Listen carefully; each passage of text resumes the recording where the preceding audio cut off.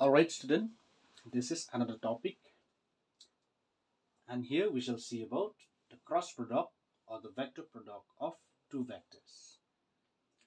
Suppose we consider two vectors, let's say a vector A and a vector B. These two vectors, they are lying in a plane. If the angle between the two vectors, let's say it is theta, then we define the cross product or the vector product of these two vectors A arrow and B arrow as A cross B equal AB sine theta times n cap. Okay, so here this A stands for the magnitude of the vector A arrow, B is the magnitude of B arrow, and this theta is the angle between the vector A arrow and B arrow. So that means this whole thing AB sine theta, it is the magnitude of the cross product A cross B. Okay, because whenever we write a vector, let's say vector A, we have to express this vector both in magnitude and direction. So for this vector A, the magnitude is just A without arrow, and the direction is always written as A cap. Or sometimes for the magnitude we write with two parallel lines, okay, and this letter A inside. So this two parallel line mean it is a modulus. So modulus, it is the magnitude. Okay, so if this A modulus stands for the magnitude of a vector A arrow, so similarly I can say that this AB sine theta is the magnitude of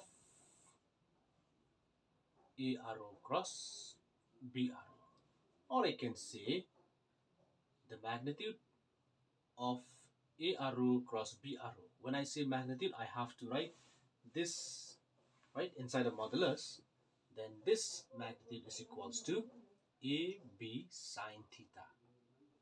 Okay, now what is this n cap? This n cap is a unit vector which is perpendicular to both A arrow and B arrow. Okay, if you look at this figure, this is the vector A arrow and this is the vector B arrow. Now when you take A cross B, it means you are rotating the vector from A arrow towards B arrow through an angle theta. So when you do that, you will get a new vector which is pointing up, and this new vector, it should be perpendicular to the plane containing A arrow and B arrow. So that is why we have n cap here, and this n cap, it is what? A unit vector which is perpendicular to the plane containing A arrow and B arrow. Alright? Okay. Now, there are many rules which determines about the cross product of two vectors. The first rule is known as a right hand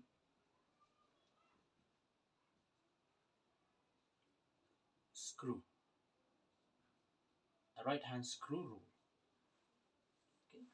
So what does this right hand screw rule says? Now, imagine you hold a screw on your right hand, like this. You place the screw perpendicular to the plane of the board, like this.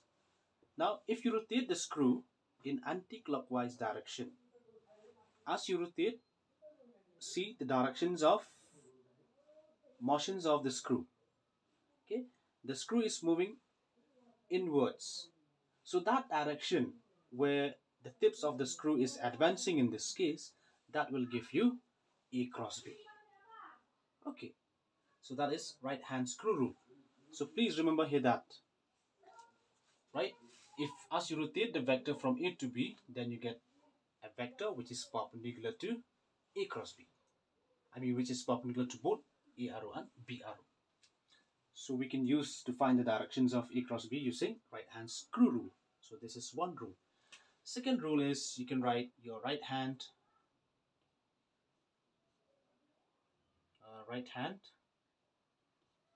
rule. Now, this is my right hand. Okay. So if I call the fingers in this way, then my fingers such that, right, if you call the fingers in such a way that the directions of my call fingers will point from rotations from A to B, like in this case. If this is my fingers, I stretch straight in this way, and I call the fingers, I bend from, initially my finger stands for the directions of A vector. As I rotate through an angle theta, then I get a vector B. So now the thumb, the extended thumb, stands perpendicular to both A arrow and B arrow. So this thumb will give A cross B. Okay, so these are the two rules which are used to determine about the directions of A arrow cross B arrow. Alright.